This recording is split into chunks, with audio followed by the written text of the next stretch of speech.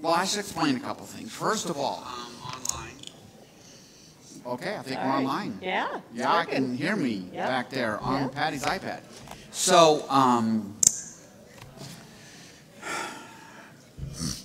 there was no moment with Scott today because Scott and Patty are fairly COVID jumpy right now. That's how I would put it. So we watched Arthur and participated in worship online, and then came in for class and kept the mask on and kind of keeping to ourselves a little bit because there's just so much of it around, and for our various reasons that you kind of know about.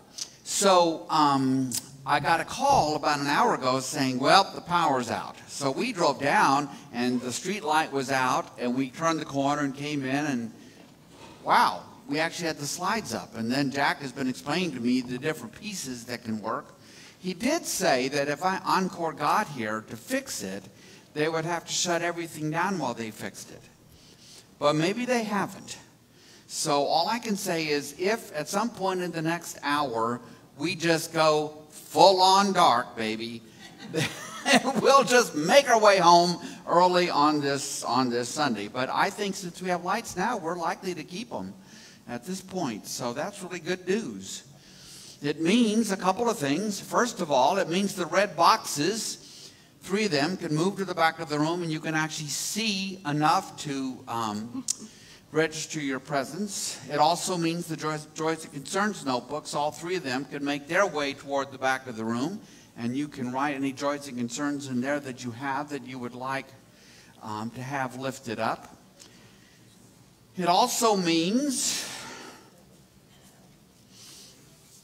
perhaps most importantly, that the donut sign-up list can make its way around the room. So could somebody, Greg, you want to take that from me and just start it? Remember that? And that's got a cross around the room, sort of back and forth and everything.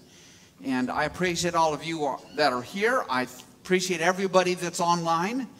We're just in a period right now where a lot of people are online attending class, and my weekday classes are online, of course, Monday afternoon and Tuesday noon. And even the Tuesday noon is going to stay online for a bit now. So anyway, let's see. I've got, what do I have in the way of announcements? Yes?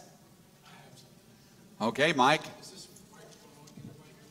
No, but you have a big voice, my friend. Use it. Can you hear me now? Okay.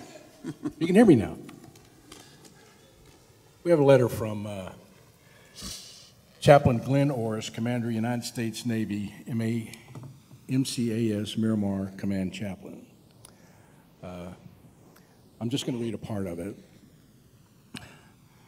Please be assured that your donation will indeed be a source of strength to countless Marines and sailors attached to Miramar Corps Air Station, Marine Corps Air Station, Miramar, as they receive and share the timeless devotional messages printed in those books.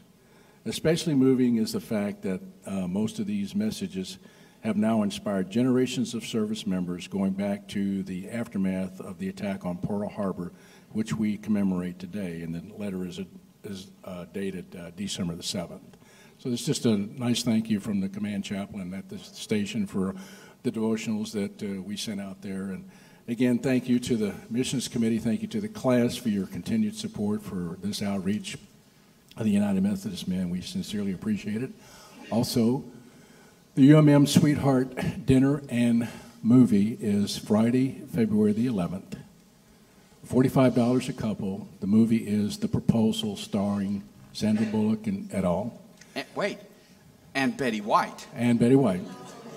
And Betty White. Again, it's $45 a couple. It's going to be catered by Maggiano's, and you can go on the Realm and sign up and pay your money if you'd like to do that. So again, we encourage everybody to come and join us. It will be in here. That's Friday night, February the 11th. Thank you, Mike. Like I said, if there's any questions, you can just go online and take a look. Thank you, Scott. Thank you. Thank you. Okay, so another one, I brought this number last week. I just want to bring it back in case there are people who missed it, because at the beginning it always takes us a few minutes to get settled. Y'all were fantastic in raising money up for Food for Kids again this year. We sent down just shy of $25,000, which was turned to just shy of $50,000 when it reached the North Texas Food Bank. And so, in addition to what you raise for the storehouse, it's just staggering. And the ongoing collections that happen here every week when the baskets make their way around, and what you give on a regular basis into the missions account of the class, and the special collections all add up to just a tremendous outpouring of generosity, and I thank you for that, and it's just a wonderful, wonderful things that you are able to accomplish. So thank you. The next thing is the Israel trip for this fall is on, and as I said last week, they are taking new registrations. There are, I don't know how many seats right now. It's kind of a moving target, but there's probably at least a dozen seats open right now. So if you're interested, the thing to do is to probably email me directly, and I will send you the basics, including the link to the web page that has all the information, all the details about it that you could read through and then make a decision, and the button that you would press to fill out a registration form and make a deposit. So, and I put my personal email address up there, not because I want lots of junk mail from anybody, but because it works all the time, which isn't always true for how the church email reaches me, I guess. So anyway, right there, scottingold@icloud.com. That'll work. I love you guys. You now have my personal email. And so just let me know that you're interested, and we'll take it from there. So, Miss Patty, what do you have to start us off with today? Well, first, I did just want to mention, since the movie is The Proposal, if you haven't seen it, it's really a good movie, and Betty White steals the show. She really does. They're wondering how I know that Betty White is in that movie. Because you've had to see it with me. I'm kind of a rom-com guy. You are.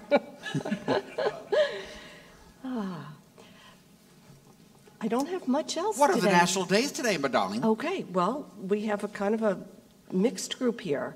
And I did see this on the news this morning also. It is National Law Enforcement Appreciation Day. Okay. It is Sunday Supper Day.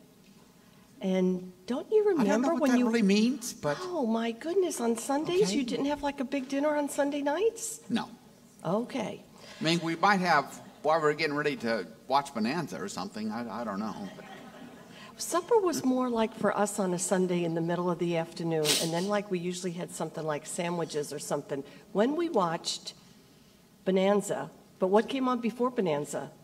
Disney. Walt Disney World, that's right. That's right. That was a weekly thing. And the third thing, and Scott and I know this really well, in our house anyway, it is Static Electricity Day. We're constantly like shocking each other all the time. Why would you have a day honoring static electricity? That makes no sense to me. But then again, there's much in this world that doesn't make sense. But thank you for that, Patty. You're so welcome, Scott. You're awesome. Okay, let's open it up with prayer. Gracious Lord, we are grateful to be here today. It's been a crazy morning, power in, power out, things on, things off. But we're here now. And we're settling, and we're catching our breath, and we are grateful to have the opportunity to go ahead in the light with microphone, camera, and slides to have this class, to talk about John the Baptizer and all of this, so that we can really come to understand better who your son Jesus is in our life as his disciples. And so that we can become better readers of Scripture, and where we come to meet the Jesus who is. So we're grateful for all that. Just be with us today. All this we pray in Jesus' name. Amen. Okay, so we are, as Arthur said in his sermon, we are in the process of turning over, right, to the next section of this 9-week 9-month series. So this will be a nice little grounding, get me kind of going here. We are embarking on really Christmas. Christmas really embarks on Act 4. But we've been to Christmas last week. We spent a lot of time talking about the incarnation. So let's just go back and review this, where we've been in this series. Act 1 in this series is the story of creation, when God creates everything that is. Everything that is. If it exists, God created it. God created humans in his image, and he gave them a beautiful place to live and to work. He made them in his image. He told them to be fruitful and multiply. And when the curtain goes down on Act 1, it's all upbeat, and the lights are shining, and the trumpets are playing, and it's all really cool and wonderful. But when Act 2 opens, there's a darkness that falls across the stage, because the humans do the one thing that God asked them not to do, to eat from this tree, called the tree of the knowledge of good and evil. And in that, they rebelled against God. And not only did they wreck their relationship with God, they wrecked their relationship with each other. And they are cast out of the Garden of Eden. And the consequences are immense. Death enters the picture, because in the garden there's a tree of life that they're supposed to eat from, surely, but they can't now because they're cast out of the Garden of Eden.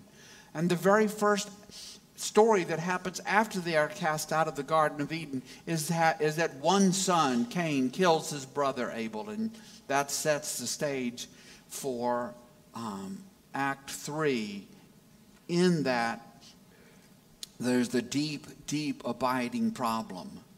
And the problem is that the humans are estranged from God, and their rebellion affected all of God's creation. So Act 3 begins with the story of Abraham, which is the story of God's rescue project. You might think the story of Noah, which was the story of starting over in Act 2, but it ended poorly, right? They get off the boat, things start falling apart, they build this tower to the heavens. They're not going to do as God hopes they will do. They're not going to scatter across the earth. They're going to all stay right there. So God knocks the tower down, and that's all just not good. So when Act 3 opens up, and there you meet just one man and one woman, Abram and Sarai. 2 people. Why those 2 people? I'm not God. 2 people. 2 people. And through them, God launches this rescue project to rescue all of humanity, because he says to them, this is going to be a big project, right? I'm going to give you a land. I'm going to give you descendants more numerous than the stars. And most importantly, all the families of the earth will be blessed through you. So Act 3 is the story of Abraham's family, all the way through. Abraham, Isaac, Jacob, the time in Egypt, the Exodus, the covenant that God makes with the family of Abraham at the foot of Mount Sinai, forward through the time of Joshua and the time of Judges and the time of the kings, all that way. And it's a tragedy. Act 3 is a tragic story, because God has told them how to live. He has said to them in Deuteronomy and Leviticus, simply, love me and love others. Love the Lord your God with all your heart, soul, mind, and strength. Love your neighbor as yourself. You probably know that when Jesus comes into the picture later on, and he's asked what's the great commandment, that's where he heads, to those 2 statements in the Old Testament law, in the law of Moses. But the people can't do it. They won't do it. And so Act 3 is a story of tragedy. It looks like that's going to be the end of it. Act 3 is going to be the last act. Earth is going to stay in this big mess. Humanity is going to stay in this big mess until it becomes clear that God loves the world and loves humanity so much that he himself is going to take on human flesh in all of its frailty and do, listen to these words carefully, he's going to do and be for Israel. And hence he will do and be for me for us what we are unable to do for ourselves, unwilling to do for ourselves. And that is the person of Jesus, God in the flesh, who will simply love God, love others every day in every way. And that's what the Act 4 story is. And so it's not surprising if you've heard the past couple sermons, including Arthur's today, or Lauren's last night, that this is a story. The story begins with the proclamation. Now, what is that proclamation? The proclamation is that God is now doing what only God could do. That God is acting. God is taking action. Right? God is going to bring about the reconciliation of God and humanity. God is going to bring about the renewal of all creation. And that story is centered upon Jesus. So when Arthur said in his sermon that Jesus is the center of all things, he gets it exactly right. Everything circles around Jesus, around God. Because as I explained last week, we talked about this last week, right? Jesus is fully God. He is fully human, but he is also fully God. And God shares one authority, one power, one purpose, one will. All right? So we find ourselves in Act 4 now, right at the beginning of Act 4, right at the beginning of Jesus' story. Last week we ended up spending the whole time talking about the incarnation, which I really enjoyed doing. I had some stuff for last week we didn't get to because I was having so much fun talking about the incarnation, okay? Whoa. All right. That was just to make sure you're really awake and you're focused and you're grounded here. So understand that this proclamation about Jesus, well, let me go to Mark, where Arthur was today for a while. The opening statement out of Jesus' own mouth in the Gospel of Mark is, the time is near. The kingdom of God is at hand. Repent and believe in the good news. That short sentence. Those are the opening words, first words out of Jesus' mouth. Right? And that news is the best possible news. Why is it the best possible news? Because God is riding to the rescue. Pick whatever story you want to pick. I don't know why I always think about that movie with Tom Hanks on the desert island with the volleyball. What was the name of his volleyball? Wilson, yes, Wilson, of course. It was. I was going to call him Spalding, but I didn't think that was it. Yes, Wilson, the volleyball, right? So imagine a cruise ship pulled up and parked to that island to do what? To rescue Tom Hanks, right? That's how you have to see. We use lots of words which we use kind of in a churchy way, I think, that can get us off focus. What we're talking about is the rescue of humanity. Rescuing us from what? From what? Rescuing us from our rebellion against God. Rescuing us from our separation from God and all of the consequences of that. Why is there so much darkness in this world? Why do we get so many things wrong? Why is the world so often overcome by war and violence and hatred and division and pettiness and gossip and the rest of it? Because we are separated from God, because we have rebelled against God. So the rescue consists of reconciling us with God. Right? So that's the best possible news. It's even better than an announcement that, wow, there's a cure for cancer. Right? That's why we can't sit on this news. This is the best possible news there is. This is God's rescue of humanity.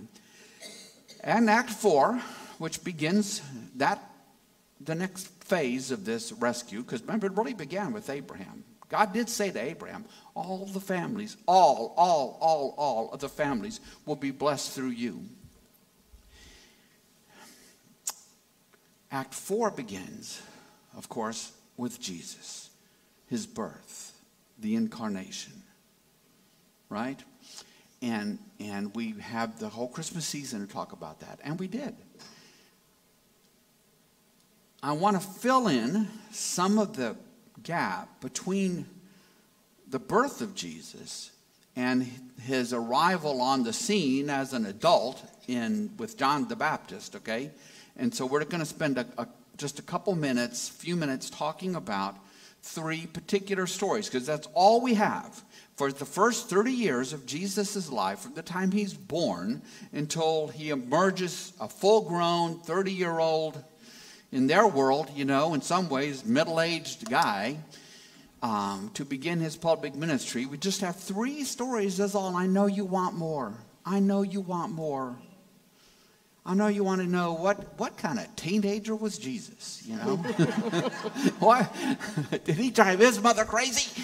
What did he look like? See, we don't even know that. Why do you think we don't know what Jesus looked like? Because who cares? He's rescuing humanity. What difference does it make whether he's tall, short, fat, thin, whatever? I often tell people, if you want to get close in a reasonable way, just head to Israel and don't head for the Israelis, because there's a lot of European stuff in the Israelis. Go to the West Bank and start meeting Palestinians who have been there for thousands of years. And that's probably closer.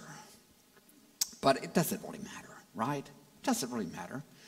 I remember I grew up with what kind of Jesus? I grew up with the Norwegian Jesus, right? You remember the painting? Imagine so many of us went to churches when we were little that had the same Jesus painting on the wall. He's very Norwegian. He's got the brown hair. He's got a little backlit behind his head and stuff, He looked like most of us white folk. Well, No, he would be, what would be the word? He was more swarthy than that, more than likely, okay? Being Semitic, living in that part of the world. So, in any event, he's born.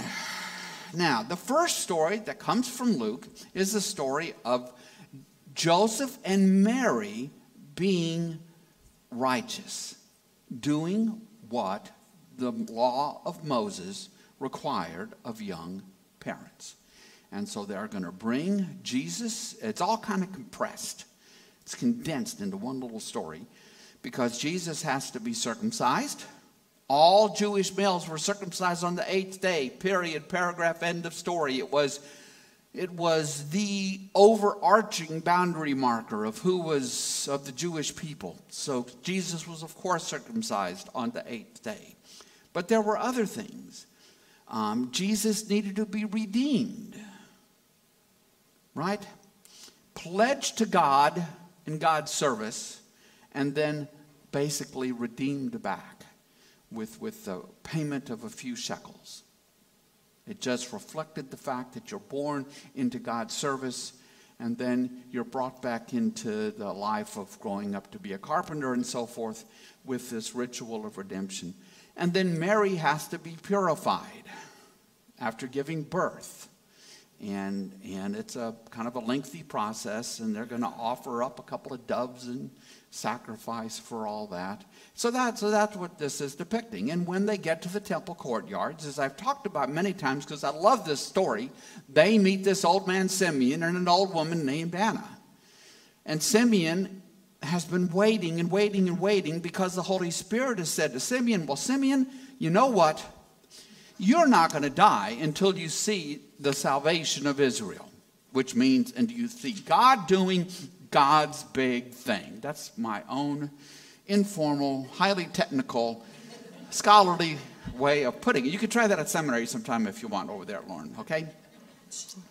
God's going to do God's big thing that they had been waiting for forever. Well, okay. So Simeon's not going to die until he sees it with his own eyes. And Mary and Joseph and the baby walk across the temple courtyards, and Simeon sees them, and he knows that he has seen the salvation of Israel in this child. That this child is the long-awaited deliverer of Israel. And not only Israel. You could look at Luke chapter too. And see, it's not only Israel, it's of the world. It's of the world. But then such a telling moment. He looks at Mary and he says, a sword will pierce your own soul. And a shadow falls across of it. And sometimes we Christians want to run away from that shadow. We should not run away from that shadow. I've been reading a little bit by a Episcopalian scholar and professor and by the name of Fleming Rutledge, who says, look, Christmas is filled with all kinds of joy and the rest of it. We need to acknowledge that not every moment in the Christmas story is. Because you know what? Not every moment in our lives is. Not every place in the world is, right? So in the Christmas story, which this is really part of, says how a sword will pierce your own soul. And then even in the story of the wise men, right? So this was sort of last Sunday in the church calendar, but you know that they come from the east. They come bearing gifts. They've come searching for this king. You know that you know the story of how they get to Jerusalem and they end up wanting to find out where this is, and Herod consults his advisors and they tell him Bethlehem, and so the wise men head for Bethlehem, and Herod wants them to come back and tell him where the child is. So they get there and they go to the house. The child is no longer an infant.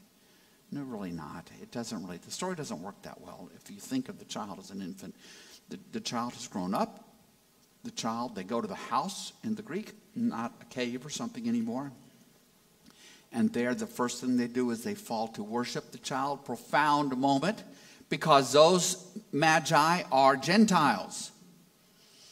Because this is not just a Jewish story. This is about the salvation of the world. Why? Because Abraham was told that all of the families of the earth would be blessed through you. All the families. European, African, Chinese, South Pacific, you name it. All the world would be blessed through you, Abraham. Now, the Magi are supposed to go back and tell Herod where the child is, but they don't. And so Herod orders the massacre of the infants. And this is a famous painting of the massacre of the infants. This very haunted look on the mother's face as she's trying to protect her child, because Herod has ordered the murder of all male children under the age of 2, which is sort of a clue that Jesus isn't an infant anymore, that enough time has passed for Jesus to be older. So, again, it introduces this acknowledgement that the Savior of the world is born into a dark world. So that's 2 of our stories. The first story post Jesus' birth is the story of Mary and Joseph and the baby all going into the temple. The second story is the arrival of the Magi and the massacre of the innocents. The third story is forward in time a decade or more. Jesus in the temple. And I brought a couple of paintings of this. This is the Home Alone story in Luke's gospel, right? You know, that joke was a lot fresher the first time I used it. Right, Patty? Everybody out here knows my material. I need fresh material. Talk to my writers. Okay? Right? It's the Home Alone story. Of course it is. Because the family, here's a way to picture this. It's festival time, and lots and lots of folks from Galilee, they're all making their way down to Jerusalem, all in big crowds. What are the kids doing? They're all playing together, right? Are they all the children staying right by their own little parents in their own little carts? And of course not. When I was a kid, we roamed everywhere in the neighborhood. My mom put this big bell in the garage, and she said, you can go anywhere you want as long as you can hear this bell.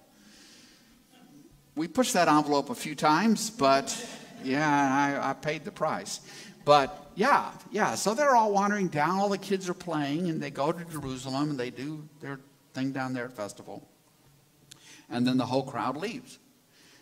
And they realize they don't have Jesus with them. And so Mary freaks out.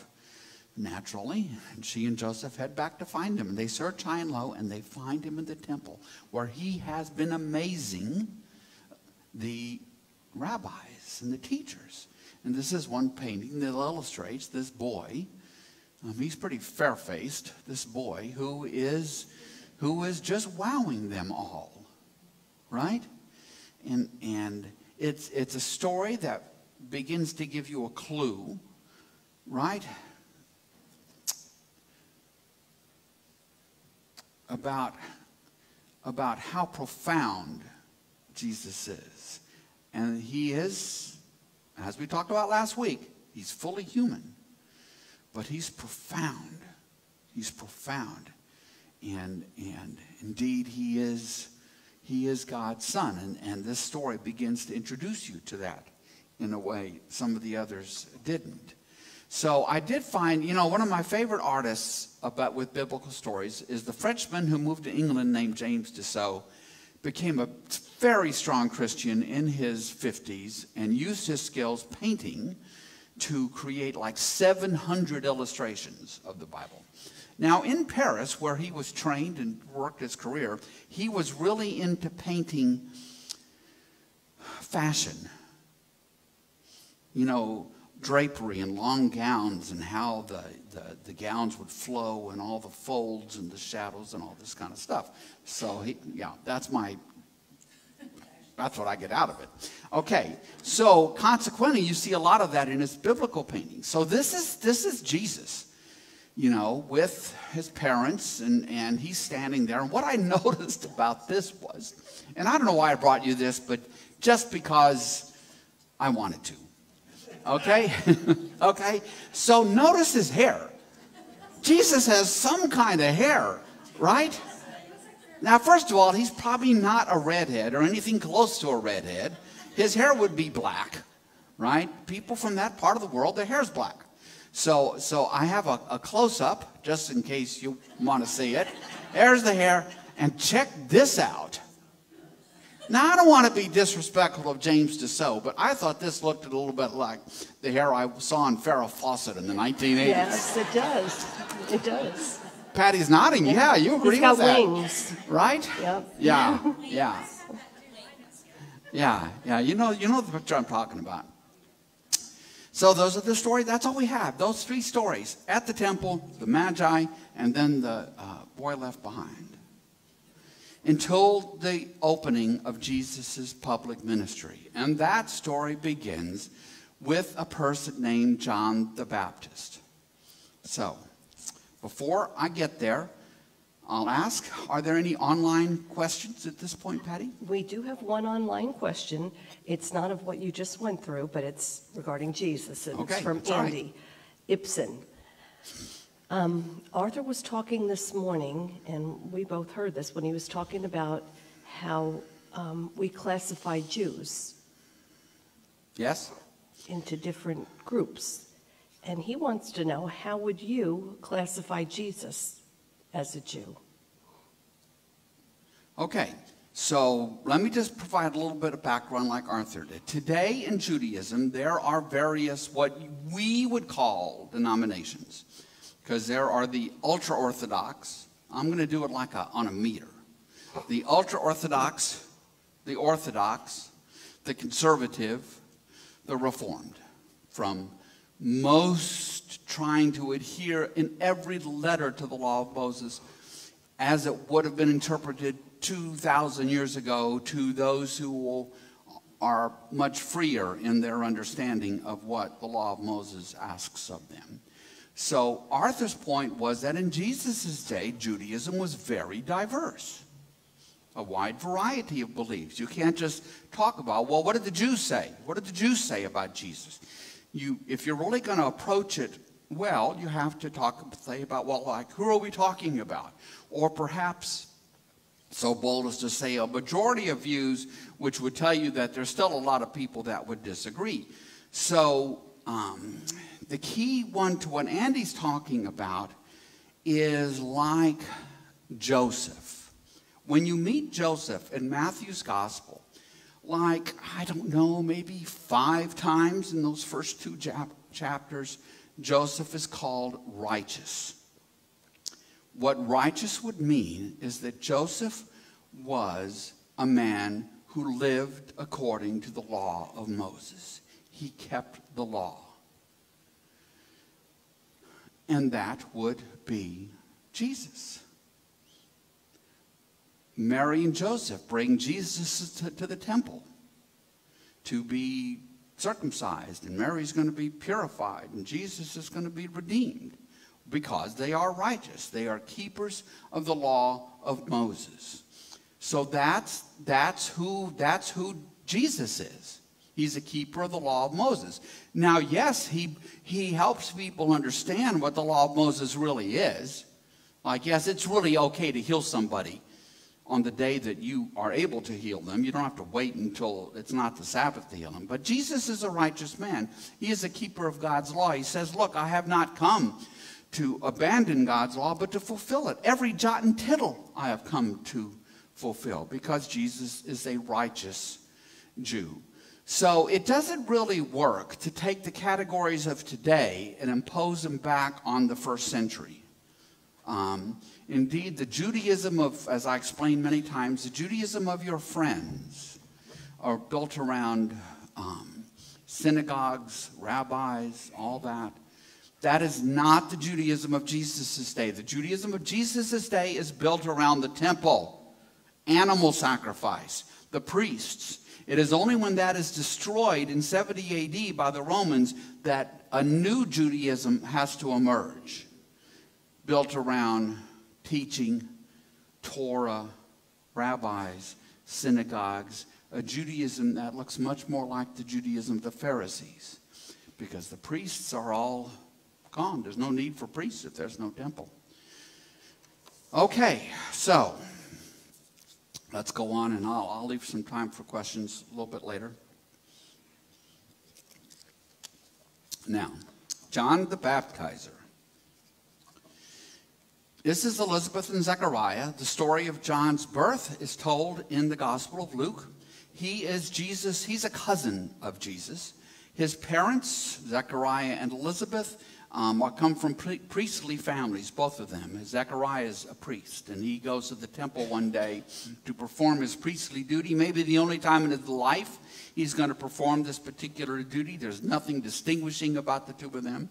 But the angel Gabriel comes to him and says, you are going to bear a child. Well, he sort of scoffs at that a bit. Why does he do that? Because they're both really old. They're past childbearing years. This is going to be a story about a miracle God does, just as there were other stories like that in Scripture. And he indeed is rendered mute by God at this time. And he will not be able to speak until the child is born. But the child is born, and what the father says after the child is born is recorded for you in the Gospel of Luke. And so you know then that this child, who will be named John, he was going to be named something else, I can't remember right now, but he's going to be named John because God wants him to be named John. Zechariah says that's what God wants him to be named. He will be the one who will announce and proclaim the arrival of God's Messiah, the Savior of the world. Okay? Now, really, just as with Jesus, we don't know anything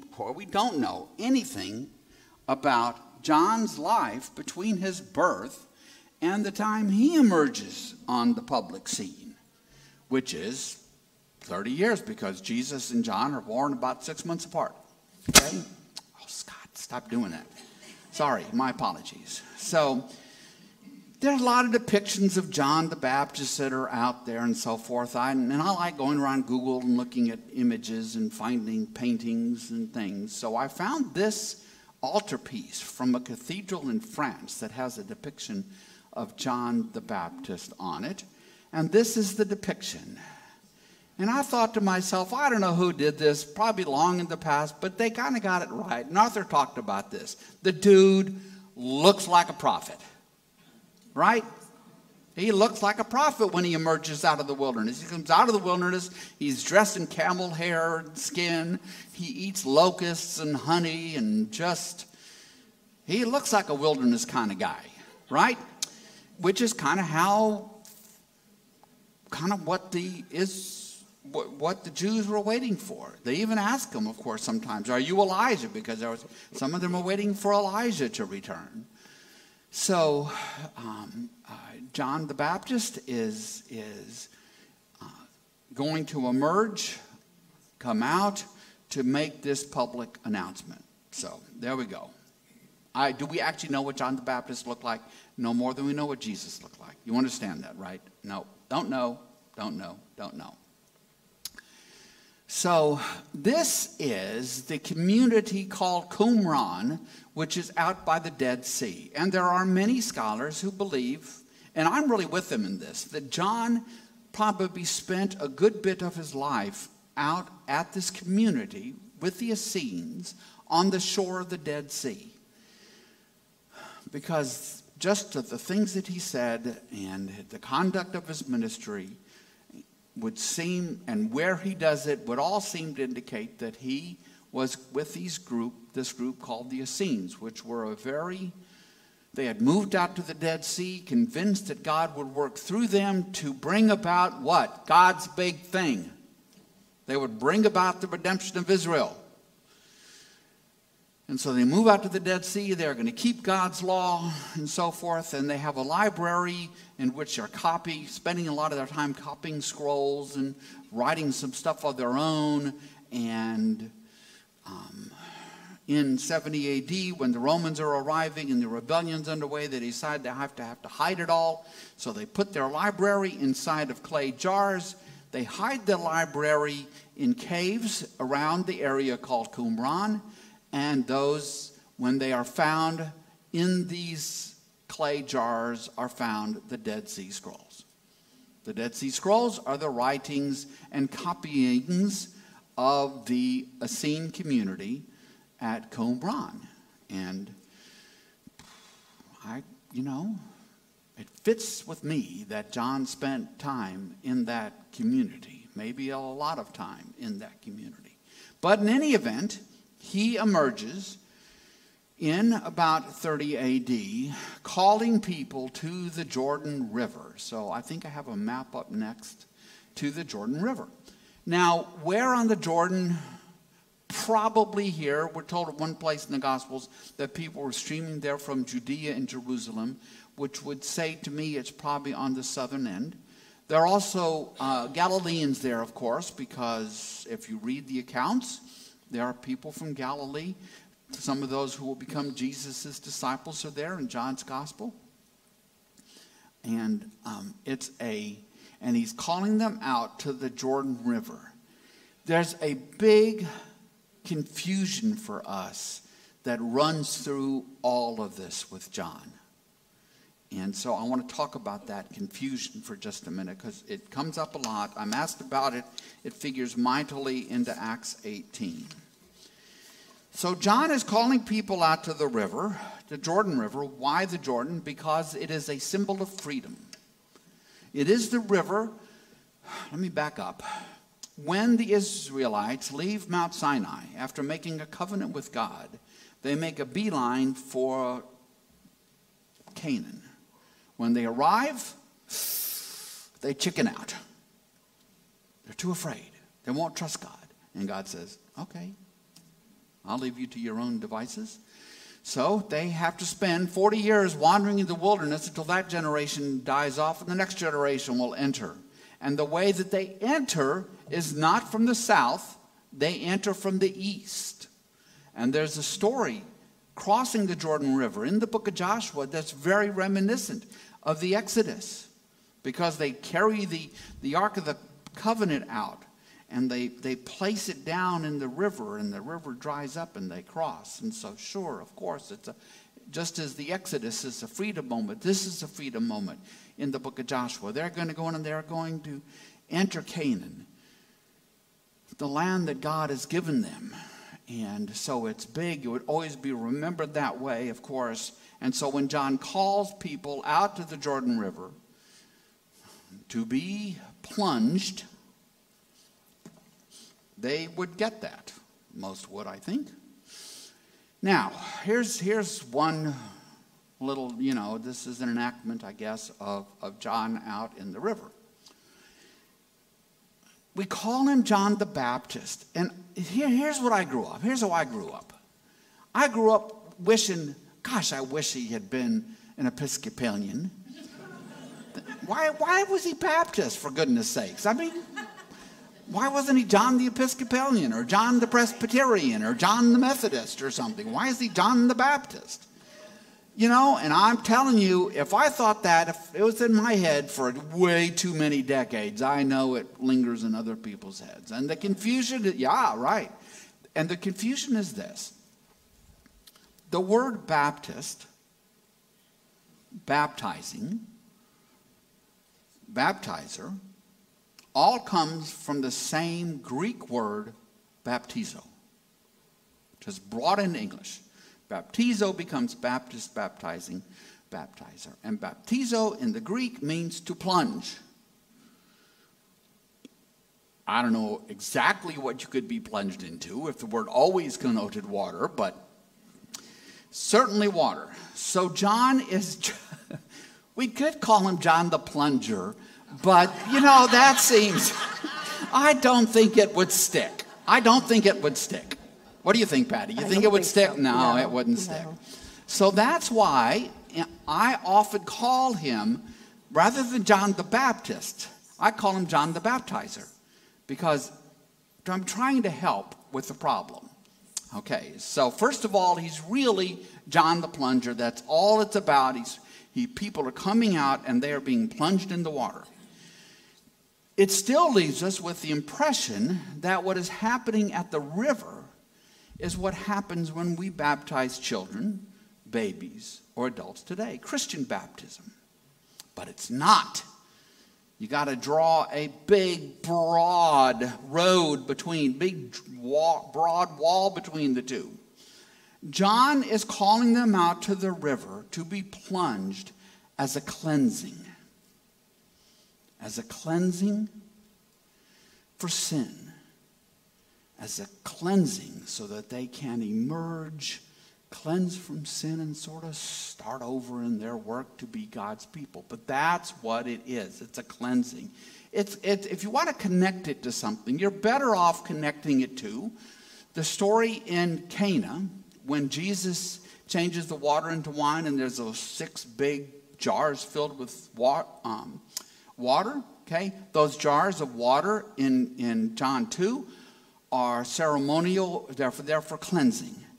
Jewish homes were to have what was called a mikvah in their house with water running through it, that they would go in to cleanse themselves, because cleansing rituals had a big, big place in the Jewish life. So that is what John is calling them out. It's like he's saying, look, people, we are losing our way. We have lost our way.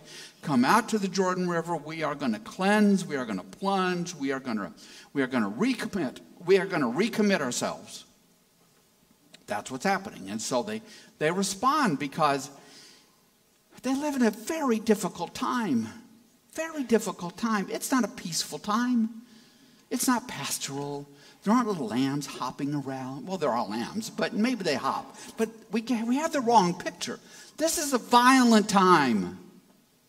A violent time. Josephus tells us that a couple of thousand Jews were crucified on the roadways of Galilee by the Romans when Jesus was about 10 years old. There were riots at Passover.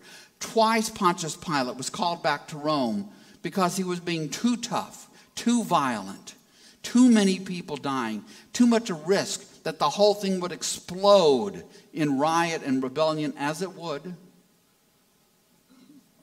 in the second half of the 60s AD. But not yet. And so, of course, they come. And I do like this enactment because it shows some watchers of it, right? There would be people there. Some of them would be Pharisees, maybe from Jerusalem, or priests, or coming out there to see what's going on, because the people are responding. The people actually, people actually have power. Even dictators know that people have power when they can act together. I like the fact that they have the Romans there, right? The Romans are charged with keeping the peace. They're always trying to keep the top on the tinderbox, trying to keep it closed, keep the peace, tamp down any trouble. And this, what John's calling them out for, to this river of freedom, to recommit themselves to God's way, not Caesar's way, to commit themselves to God's way. Well, of course, it's filled with the opportunity for fireworks, rebellion, and trouble. So, that's what John is doing. So let's talk about Christian baptism. As Jesus is returning to the Father at the end of Matthew's gospel, he tells his disciples to go and make disciples of all nations, all peoples, baptizing them in the name of the Father, the Son, and the Holy Spirit. The Holy Spirit will arrive a few weeks hence on Pentecost, and the church would be born, this fellowship that you and I are part of. And baptism is about our becoming part of this fellowship. Baptism is about regeneration. Baptism is all about the Holy Spirit. It's not foremost about a cleansing from sin. It is about rebirth. It is about what Jesus talks to Nicodemus about in John 3 when he says, you must be born a second time. That's what Christian baptism is about. It is a baptism into a new life. It is a baptism into being new people. It is not merely a cleansing of sin or a moment of repentance. And that's what John was doing. So don't confuse the two. In Acts 18, we meet a Christian teacher and evangelist named Apollos who doesn't understand this. Understandably, he doesn't understand this because it is confusing, right? I get that. And Priscilla and her husband Aquila have to pull him aside and help him to understand the difference between what John was doing in the river and what Jesus and then the church, the Christian communities, are doing when they baptize people and bring them into the body of Christ and the Spirit falls upon them. Right? All of us who have come to Jesus, the Spirit dwells in us, and baptism is the crucial piece of this. Baptism is not a saving act. We are saved by our faith in Christ. But baptism, Christian baptism, is the word used in the Methodist paper on this is crucial. Crucial. So Christians have always baptized. We do it differently. We have disagreements about it, sadly, right? Infants, adults, believers' baptism. But no Christian community that I'm aware of, anywhere on the planet, denies baptism. It's something that all Christians have done for 2,000 years across the entire planet. In the earliest churches, the earliest Christian communities that we know about, interestingly, baptism would come at the end of a 2 or 3 year period of learning. So you would show up and you say, I want to be part of this. And then you would be part of it. And you would do the things and you would learn and you would work and you would serve and you would live your life and you would work and you would serve and you would learn. And after 2 or 3 years of learning, you would be baptized. So we may do it differently. Okay? We may handle the water differently. Some people actually plunge. Some of us do it with just sprinkles. Arthur does it with entire handfuls poured on unsuspecting women. But one trip to Israel, this would be the 2016 trip that Arthur and Becky were on, right? Mm-hmm. We had 4 people from the church who were baptized. They didn't think they had ever been baptized before. So Arthur baptized them in the river. Perhaps they had been. I don't know. It doesn't really matter, does it? So he baptized right in the Jordan River. They went in and they all came out wet, let me tell you. So, all right, so let me just pause for a second and see if there's any questions about that. Yes, Kathy? Then why would Jesus need to be plunged? Okay, so let me hold that till the next slide. See if I have any other question. Mike? After they were in Bethlehem, they escaped to Egypt, and then they go back to Nazareth. Okay, is there any scholarship as to why they didn't return to Bethlehem as opposed to going back to Nazareth? Well, we're told in the Gospels that that their home was in Nazareth. His ancestral home is Bethlehem, but the home that they had with family and stuff was in Nazareth. So I think that's why. They would stay there for their entire lives. Joseph would have died there. It's their home. People didn't move, really. They kind of grew up and stayed in their little village. Most people never went very far from the village. The biggest movement that Jews of that time in Judea or Galilee would make would be coming to Jerusalem for a festival. That's what would even get them out of their villages. Now, short of that, they probably would never go more than, 20 miles from their village. Okay, so let's talk about Jesus' baptism. Why does Jesus come to the river? It's a really good question, isn't it? And does Jesus need to be cleansed of sin? No, because he is the sinless one. He is the one who actually loves God and loves others every day and in every way. So why would he come to John? First of all, he comes to John because it is the announcement of his arrival. Right? This is where I love John's gospel. John the gospel writer, not John the Baptist. He didn't write a gospel. John the gospel writer, the youngest of the disciples. When in chapter 1 of John's gospel, John the baptizer sees Jesus coming down the river bank, and here's how I see it. He sees him coming, and there's some people right there, people whose names you know, who are right there around, and they hear it. And John says, "Behold," I love that old word, "behold, the Lamb of God who takes away the sin of the world." Wow. What a profound moment. So in the midst of this freedom party, this recommitment to God on the part of the Jews, Jesus arrives, their deliverer, their Messiah, the one who is the Lamb that takes away the sin of the world. Now, Jesus is also a righteous Jew. And one thing that righteous Jews did was to participate in various cleansing ceremonies. How would it have been if Jesus had not? He's 30 years old when he starts this. What if he spent the first 30 years of his life saying, nah, that stuff's not for me? How would he be seen? Would he be seen as a righteous Jew? The answer to that is a straightforward no.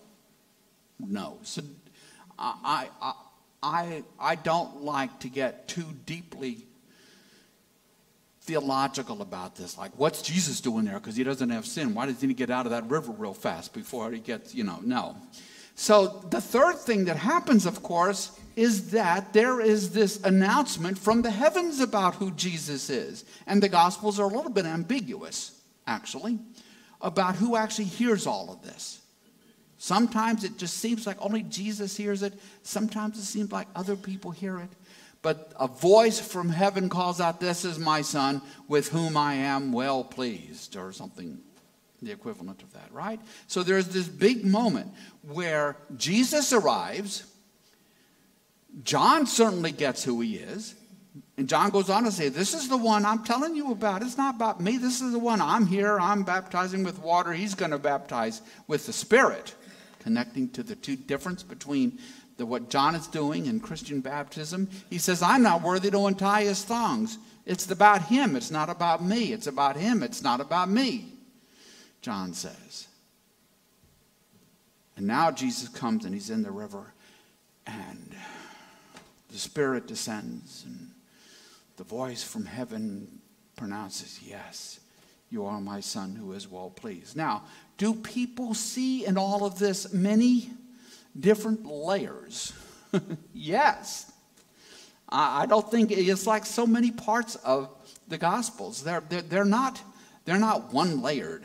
There's not like one meaning you should get from each piece of it. I run into Christian scholars who would try to maintain that, and I think to myself, shoot, that's not true even for most of the things I encounter in my everyday life.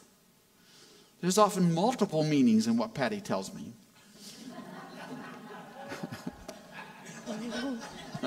And I'm supposed to get them all, right? So yeah, but it's, for me, maybe more, I don't know what Lawrence professors would have to say about this, but I think the focus on Jesus as being righteous, this is the beginning of his ministry. John proclaims him, and the heavens, God proclaims him. God announces him. And so Jesus is what? So now Jesus is ready. So now Jesus is ready to commence his ministry. And he does. And so we'll see, when we come together next week, and I see I'm running up against time, that he's going to begin calling his disciples. But it's a pretty shortened story for John, because in closing, you know what happens to John.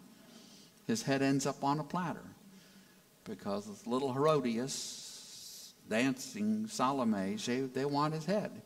And so John's head is offered up on a platter. And it's a very emotional moment for Jesus in the Gospels. So that's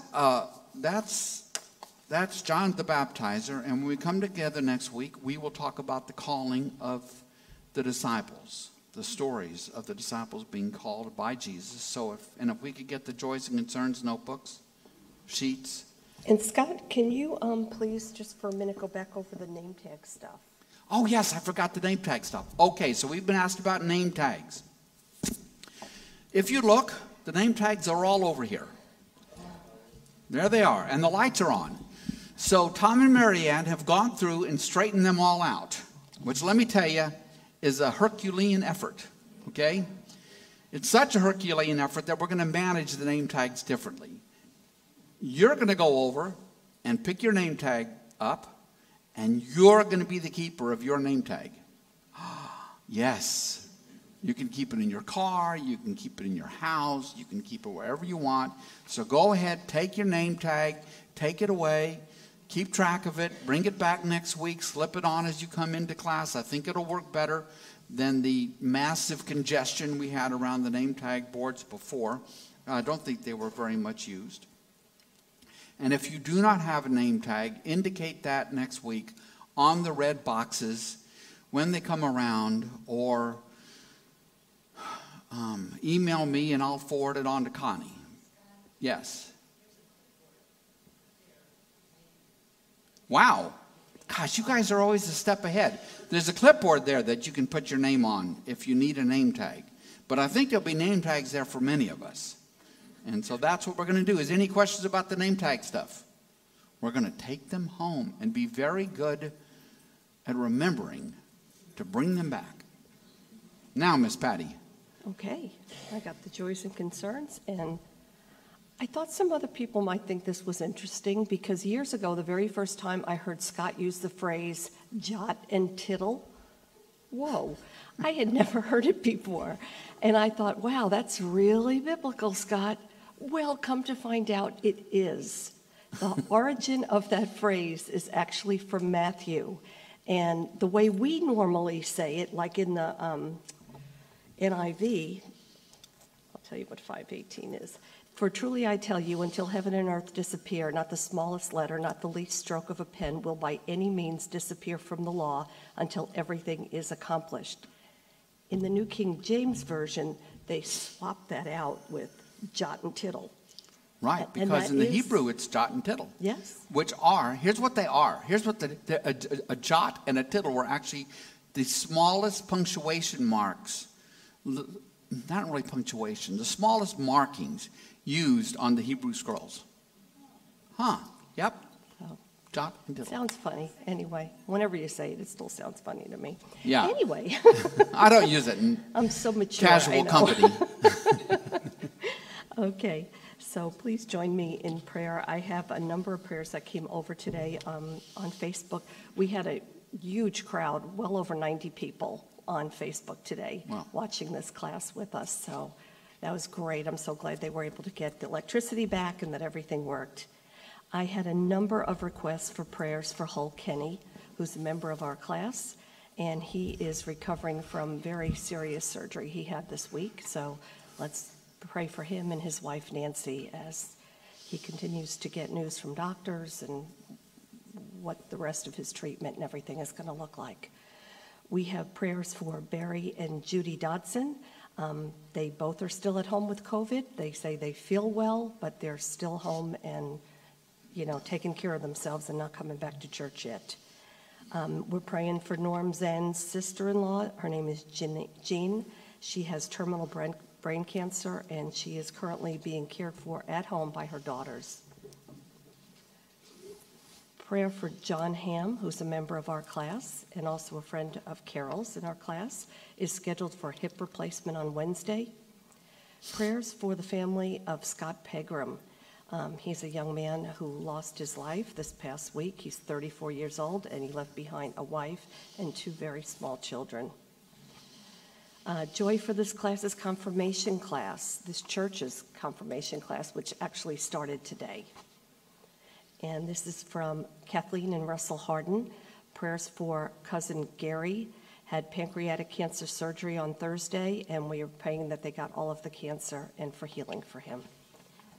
So if you would join me as we close. Heavenly Father, today we lift up all these prayers to you. Most of our prayers today, Lord, were prayers of concern, of healing. Lord, this world is so broken in so many ways, and we need your healing, Lord. We need to feel your presence. We want to feel your presence, God, and help us, God, when we don't, that it is us who have moved away from you, that you are our steady rock. You are always there. It is us who have moved from you. Lord, we pray right now for all those that are still suffering from COVID. It has just turned into such a gigantic, enormous pandemic of proportions we could have never seen even a few months ago. We pray, God, that you would help the people, Lord, of your world right now, Lord, getting through this pandemic, through the illness, through some death.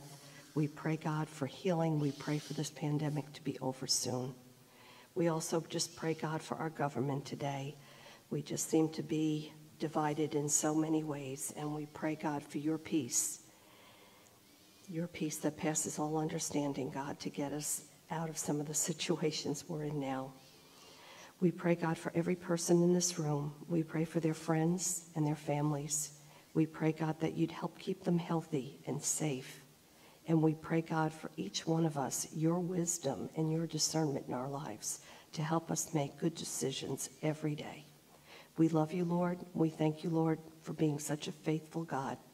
All this we pray in the name of your risen Son, Jesus Christ. Amen. Amen. Okay, well, thank you all very much. I'm glad we ended up with lights and power. Adios. We will see you next week.